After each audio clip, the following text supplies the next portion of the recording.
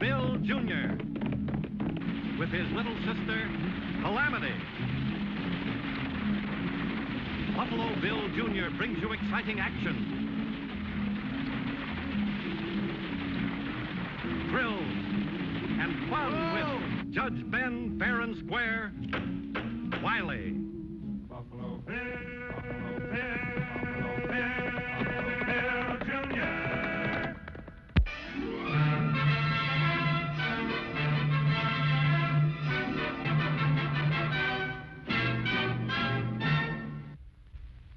The year of the drought is one we'll always remember in Wileyville. Of course, the town itself was built around the spring, so everything there kept pretty green. The townspeople weren't even uncomfortable, but it was mighty hard on the neighboring ranchers. Fighting earth is hard enough, but when Providence holds back the rains and the streams dry up, well, tempers are just bound to get as short as the withered crops themselves. I can't do anything for you, Peterson, but Mr. Williams helps us always when we need help. Mr. Williams won't be back for a week. Until then, I'm in charge, and there'll be no loans to farmers. Hello, Bill. Mr. Quigley, how do you... Here's the judge's package. Sign here, Mr. Quigley, you don't understand. I've got to plant a new crop. My old crop is ruined. My wife and children, they'll starve unless I get it. This is an express office, Peterson. We do a little banking as an accommodation, but it's not a charity institution. Now get out. But, Mr. Quigley, I'm not asking for charity. All I want is help. Don't you understand? I said get out. Oh, hey, Mr. Peterson, come on now, stop it. Come on, Mr. Peterson, you're gonna get in trouble. Stop it, please. Now, Mr. Peterson, just take it.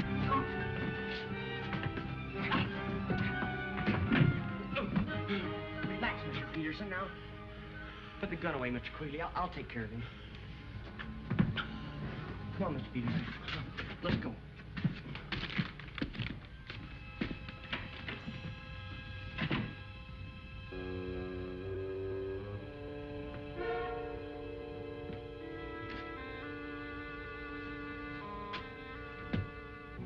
J.P. Jan Peterson.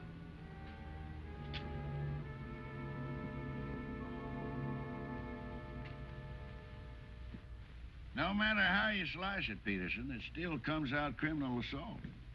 Now, the court has considered your provocations in this matter and finds them to be downright considerable. What with the drought and your family to feed, notwithstanding, etc., the court's got no choice but to find you guilty as charged and sentence you to 30 days. Now, wait a minute. The court isn't finished yet. Bill, bring over that box there. Now, the court recognizes the extenuating circumstances and has decided to suspend sentence on one condition. And that condition is that you take that box of groceries home to your wife. Now, what do you say? Oh, well, court's adjourned. Get on home to your wife or she'll get worried. Hurry up.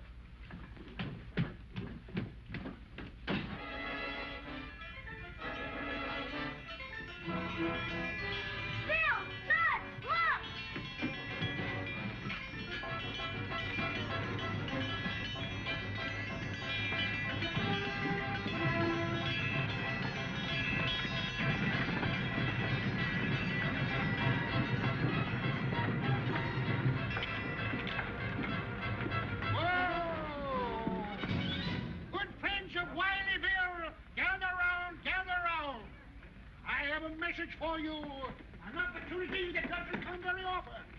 Good friends, citizens, countrymen, lend me your ears.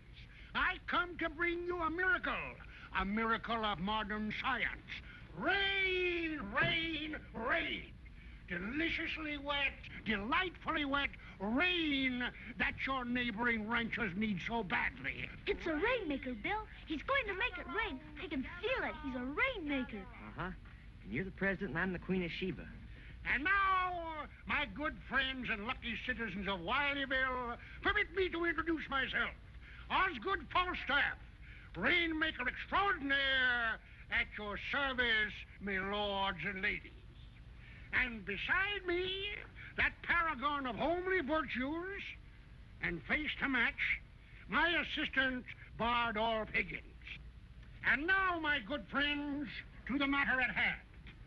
In an attempt to alleviate the serious drought, my assistant and I will give a public demonstration of the magical and mystical science of rain-making right here on the main street tomorrow at mid-morning. Come one, come all, and come ye not empty-handed. My friends, I thank you.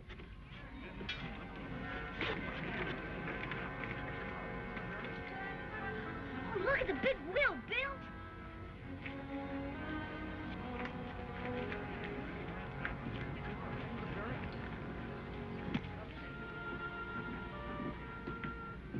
Judge Wiley, I presume? Yes, sir, that's right. Well, I should like to purchase supplies at your emporium, sir, and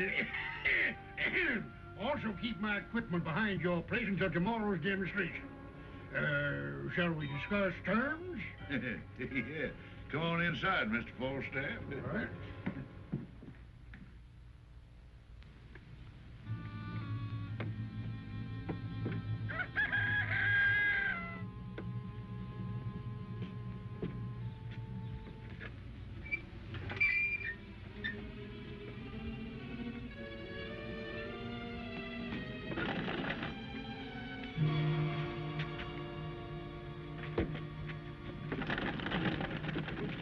I told you once, I told you a dozen times to keep away from this wagon. I didn't touch anything, honest. Now go on, beat it. This is my backyard, and I'll stay here if I want to. All right. Keep your dirty hands off my sister.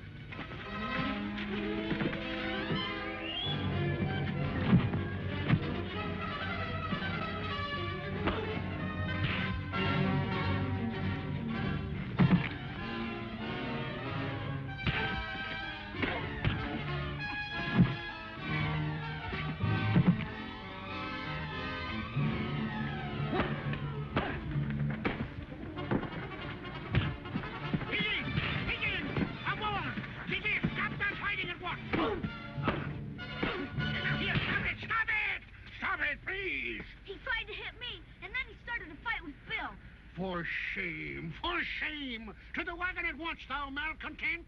Go, rogue! Return to your labors! My deepest, profuse, and most profound apologies to you both. Your abject, humble servant is indeed disconsolate. But how can I atone? Ah, a thought. Both of you shall sit on yon wagon seat for the demonstration tomorrow. A private box for the show of the ages. Well, what say you? Gee, can we? You can if you like. We better be getting in the house.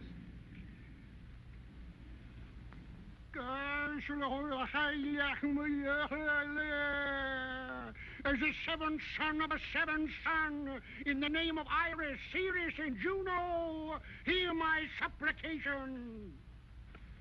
And what see you now? Clouds, white clouds. Ah, but rain comes from dark clouds, black clouds. Forsooth, we'll change the clouds. Are you ready, Bardolph Higgins? I am ready. Start the demonstration.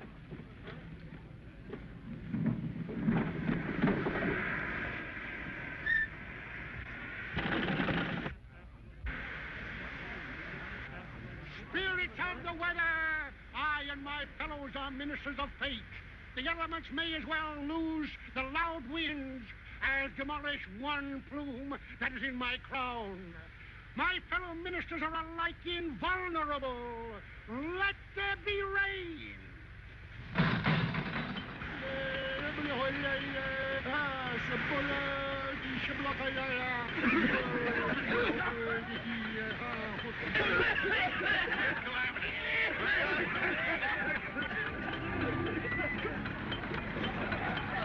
Calamity!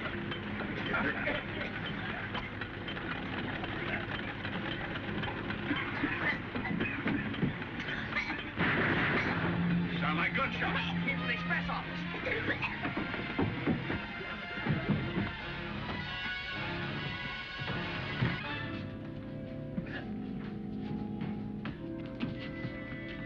What happened?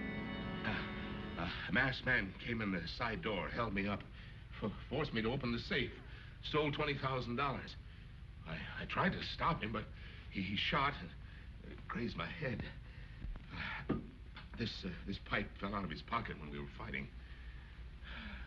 J.P. Jan Peterson. Huh? Well, after what happened yesterday, this looks bad. Bill, you better bring him in. No, Judge, Jan Peterson couldn't do a thing like that. Well, we'll leave that up to a court of law. Bring him in. Yes, sir.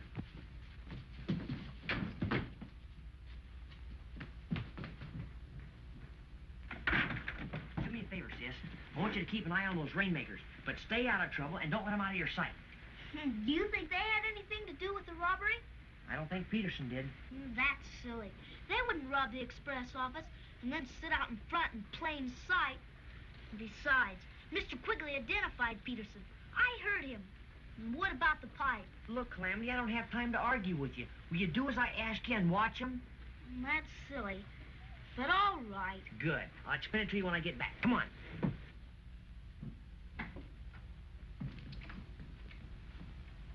Be with you in a minute, gentlemen.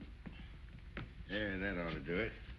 Now, you just take it easy for a couple of days and you'll be fine. Thank you, Judge. No. Just take a rest. It'll do you good.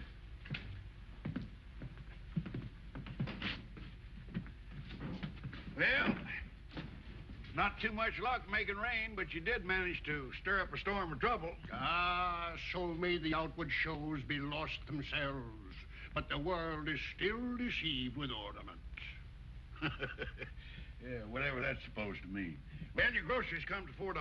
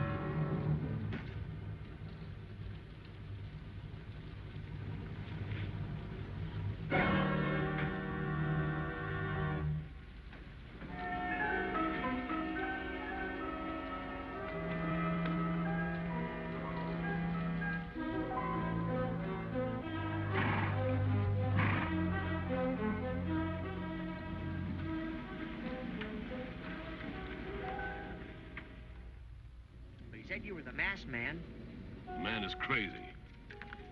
Well, what about the pipe? It is yours. That's right. That pipe belongs to me, but I lost it yesterday when we had the fight, don't you remember? I miss it when I get home.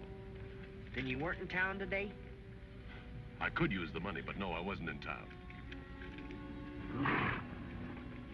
You do believe me, don't you, Bill? Well, it doesn't matter much what I believe. Mount up. We'll go to town and do some checking. But, Bill, you do believe me, don't you? Yes, Mr. Peterson. I believe you. Come on.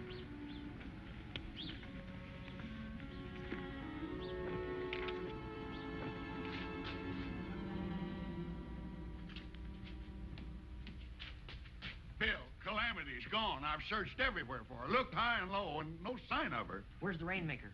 The rainmaker? Why, what's that got to do with Calamity? They left town hours ago. Wherever the rainmaker is, that's where we'll find Calamity. I told you they left town hours ago. Quigley. Bill. Quigley engineered that holdup. Quigley and Falstaff know each other, and I saw Higgins go in the express office just before the shots were What fired. are you talking about? If anyone knows where the rainmaker is, Quigley will, and I mean to find out now. Wait a minute. What's Quigley got to do with Calamity and the rainmaker? And what about Peterson? Just take good care, Mr. Peterson. I'll be right back with the real thieves and Calamity.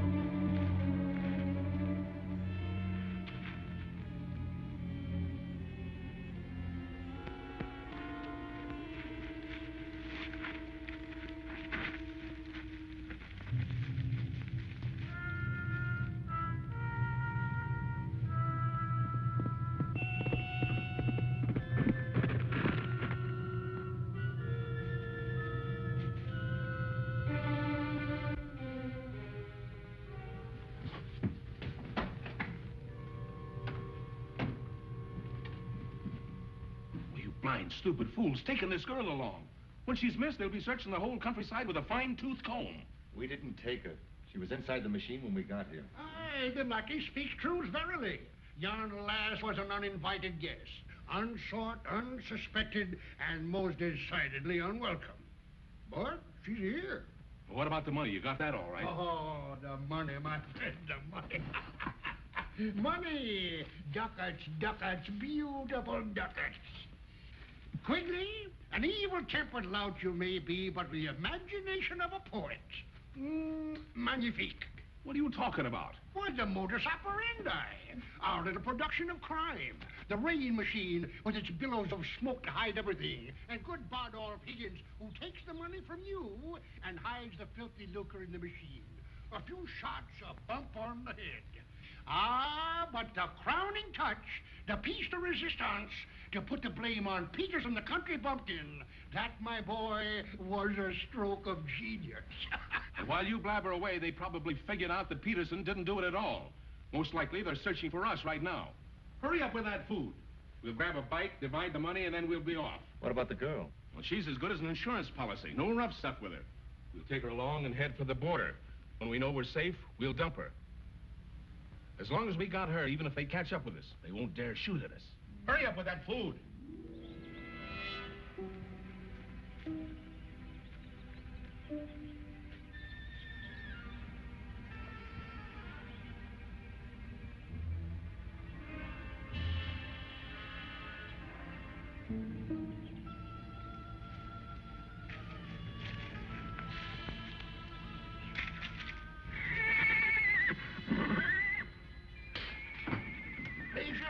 Patience, merchants. Your courage oozes through your pores. Go out and see what's bothering the horses. Well, pluck up your spirits, man. Eat. What's the matter, kid? Don't you like your food? I'm not hungry. Well, you've got to eat. Eat something. Go ahead and eat.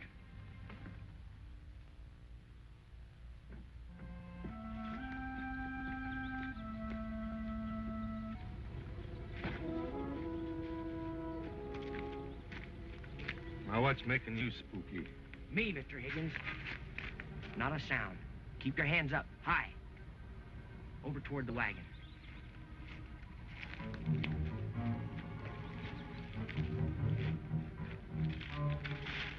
All right, get up in that compartment. Not a sound or it'll be your last. Go on, move. Pronto.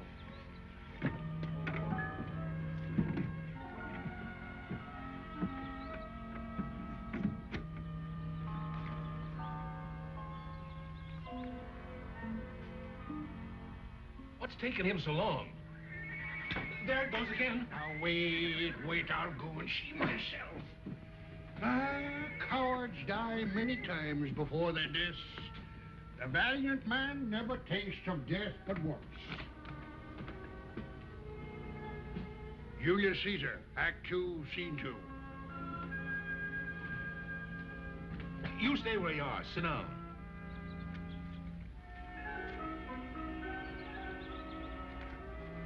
Higgins? Higgins! Well, curse that lazy wretch! Higgins! Now, no more tricks. Get up in that compartment. Oh, I can't make it. My stomach won't fit. How'd you like to try a coffin on for size? Mere prose, but effective.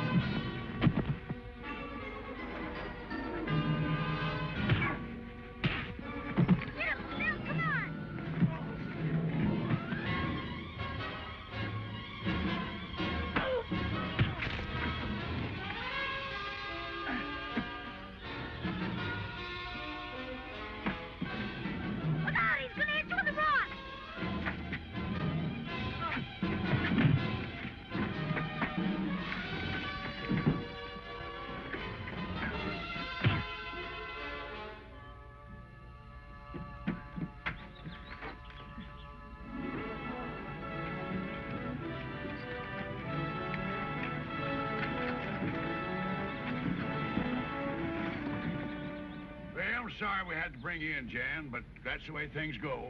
I understand, Judge. Will you give my regards to Miss Peterson and the kids? Yes, I'll do that. And give my thanks to Bill for all he did for me, will you, Judge? Oh, of course I will. I'll tell him. Goodbye, sir. Bye. Now, young lady, you mind what you're doing. This confounded rain-making thing has got to be sent over to the county seat to use as evidence against those scoundrels. So don't let anybody tamper with it. Yes, sir. All right. Judge, Yeah. do you think this rain-making machine will really make rain? Oh, fooey. Let it rain! Let it rain! Let it rain!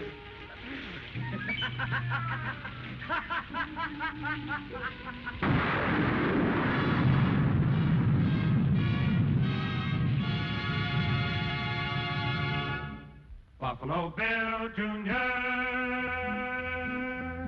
Now with his horse and with his gun, he's not afraid of anyone, 'cause no one's quicker on the draw or quicker to defend the law. Buffalo Bill Jr. Buffalo Bill Jr.